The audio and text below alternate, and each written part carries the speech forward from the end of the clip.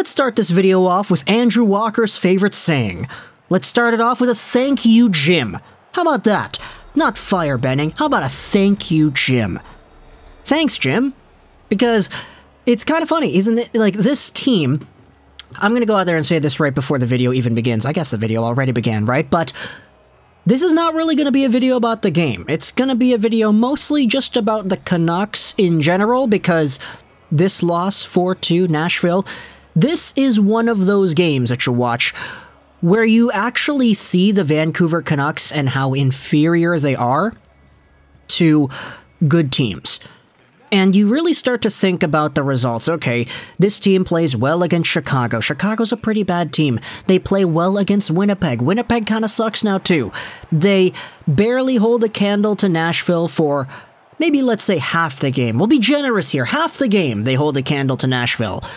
And then you see the other games, of course, the road trip, Florida, Tampa Bay, Carolina. You see Vancouver go out there and absolutely get destroyed in those games. Statistically, sure, they played well and they had chances, but when it comes to the cold, hard goals for and goals against, yeah, there's a lot to be desired. And so when I see the Vancouver Canucks play Nashville in a game where they get chances, in a game where Saros makes some good saves, but in a game where Thatcher Demko, even though he made himself a few great saves as well, it just wasn't enough, I look at this team and I say, man, this was Jim Benning's all-in roster.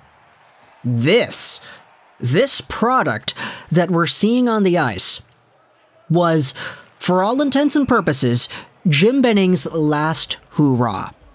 This right here was what Benning wanted to go out on with, because he felt in the offseason, whether that be due to the powers above, like the Aquilinis, or due to a personal goal-setting thing that the guy had for himself. For some reason, I don't know what that reason is, definitively, Benning felt like he had to make the playoffs. He felt, okay, we gotta do this. Like, we gotta get those ticket sales up.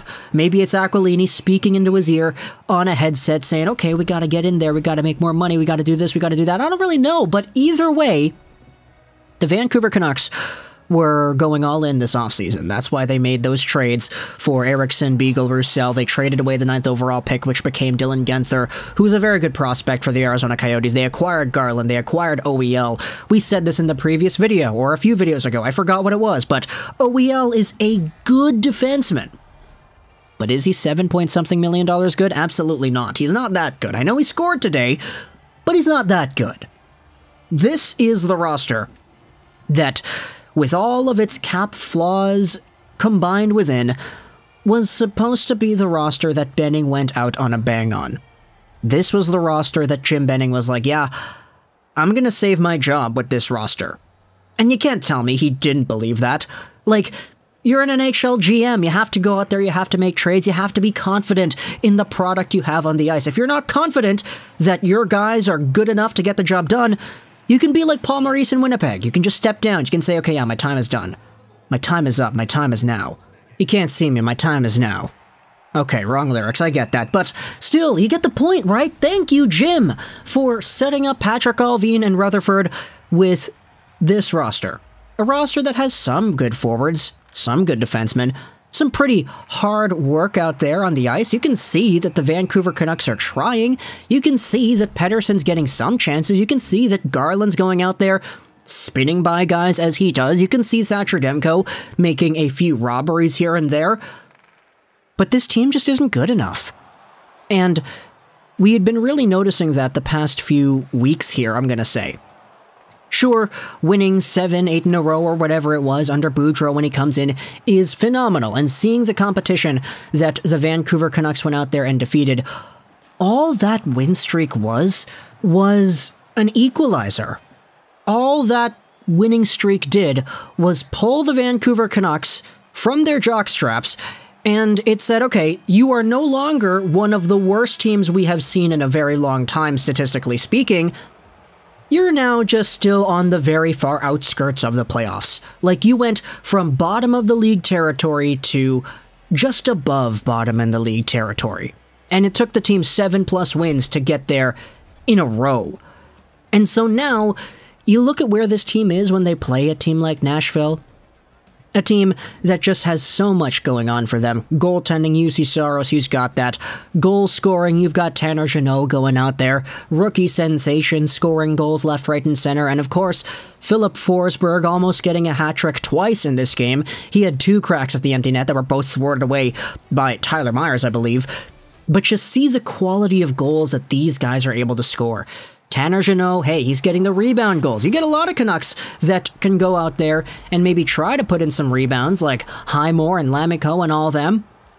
But Tanner Jeannot, one of the guys over here who's been scoring all season, and he gets one here today. Filip Forsberg gets himself what is an absolutely brilliant one-time goal on the power play. Imagine that. Imagine scoring goals on the power play. Couldn't be Vancouver, eh? Forsberg goes out there and absolutely drills one from the top of the left face-off circle, right-handed shot. It's like an Ovi slapper, and he goes out there and hammers it down. It's a perfect shot. Top cheese. And sure, the Vancouver Canucks went out there and they got themselves 2 goals in the first period. It was a very action-packed first period of play. Lots of goal-scoring opportunities, lots of goals scored, period. There were 4 goals scored in that first period. But all the Canucks are able to get in this one is a breakaway. It's a 2-on-1. Lammikko goes over to Highmore, who finds himself in on a breakaway. It was a 2-on-1 turned breakaway because the defender committed to Lammikko on the side.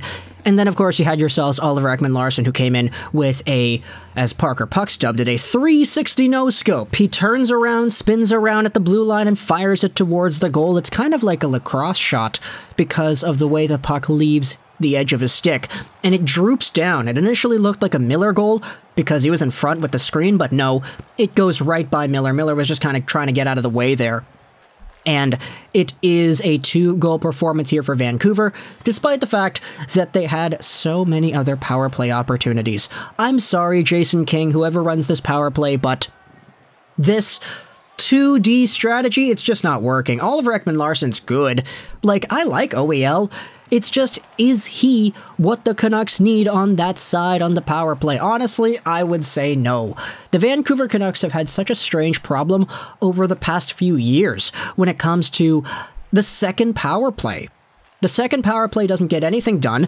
They don't get any goals. It's always been the top power play unit. When the bubble, guess what? It's Miller, it's Besser, it's Petey, it's Horvat, and it's Hughes. It's that unit. Everybody else, like Schmidt from last year, Garland this year, Podkolzin and Höglander this year as well, they all go out there, they never produce. And OEL trying to force this guy to get some points by putting him on the top power play, like, I'm sorry. Why do the Predators get so many shorthanded opportunities? This team does not have a shorthanded goal on the year. And they almost got one here today. They were a few seconds away from getting one here today. As I believe it was Ryan Johansen who came in right as the Canucks power play in the first period expired. He came in, shot it, it went in. Was it the first period, second period? I don't really care. This is kind of the indicator, I guess, of where the Canucks are. And it's just not good enough.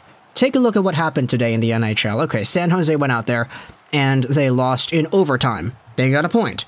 Calgary, they're currently losing right now, so not really the best for the Flames. It's 3-1 Dallas as I record this video, so Calgary likely won't be getting any points. But, like, you take a look at the playoff race, you take a look at Vancouver, I mean, they're back at 500. They've got 46 points and now 46 games played. Edmonton plays tomorrow. They're at 47 points. San Jose, 48 points. I get it. Games in hand, whatever. It's kind of the same there. But Calgary, this team has 40 games played, soon to be 41.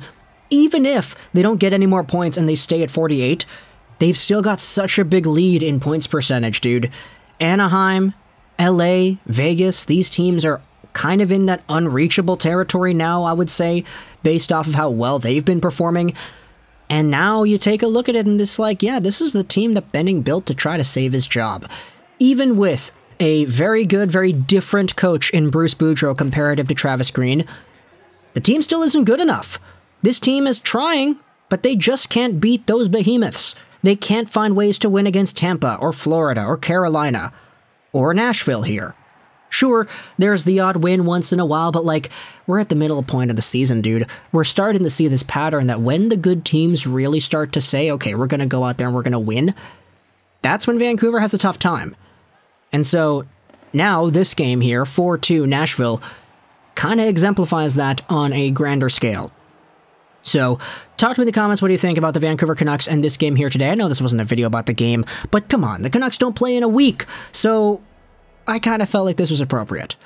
Let me know your thoughts in the comments section below. I hope you enjoyed this video. And bye.